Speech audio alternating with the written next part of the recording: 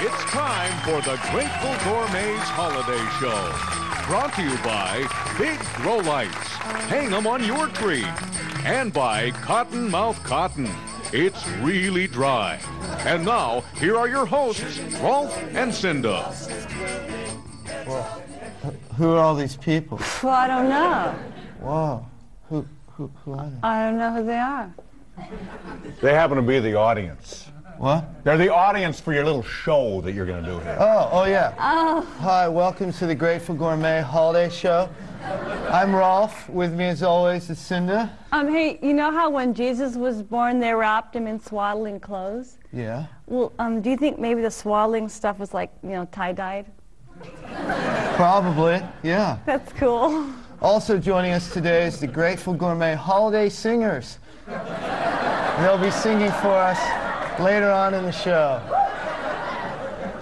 First, I know everyone out there is freaking out because the dead are breaking up, but that does not mean that our lives have to change in any way. Therefore, we here at the Grateful Gourmet promise to continue to show up every week in order to bring you important cooking tips.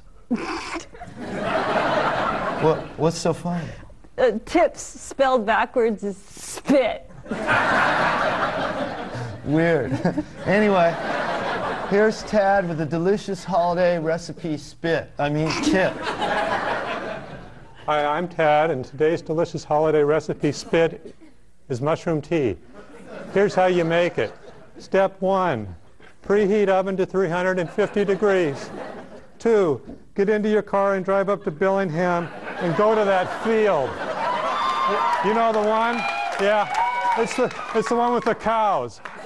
But you got to be real quiet because the guy who lives there, he gets pretty uptight. 3, pick a bunch of mushrooms.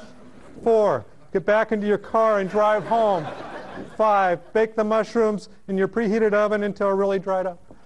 6, steep the mushrooms in hot water. 7, serve. 8, eat. 9, it. 10, Rolf. Thanks, Tad. By the way, delicious holiday mushroom tea is the official mascot of Evergreen State College. We have a phone call? Cool. You're on the Grateful Gourmet's Holiday Show. Yeah, you know those Hostess ho-hos? Yeah? Well, what's the rule with them? I mean, are you supposed to unroll them and eat them, or are you supposed to, not unroll them and eat them? Okay, excellent question. I took this class up at Western called the Behavior Study of Ho-Ho Eating. It turns out that when it comes to ho-ho eating, there's really no rules. You just got to be in the moment and trust your instincts. Thanks, man. That really helps. Sure, dude. No problem. All right. It's time now for a visit with the Grateful Gourmet Holiday Singers. Angels we have heard while high.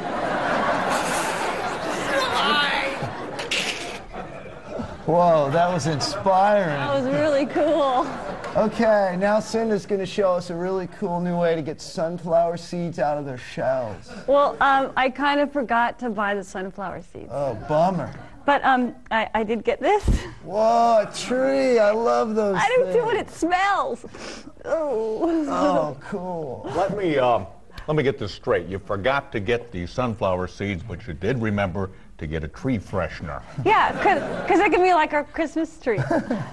I need a sedative. You really shouldn't take drugs, you know? Oh, really? Is that right? Yeah, because they can really screw your brain. Your brain screw it up. They can really brain... Yeah, well, thanks for the tip. What spit? Never mind! Okay, you need a holiday hug. No, I don't. No, I don't. No.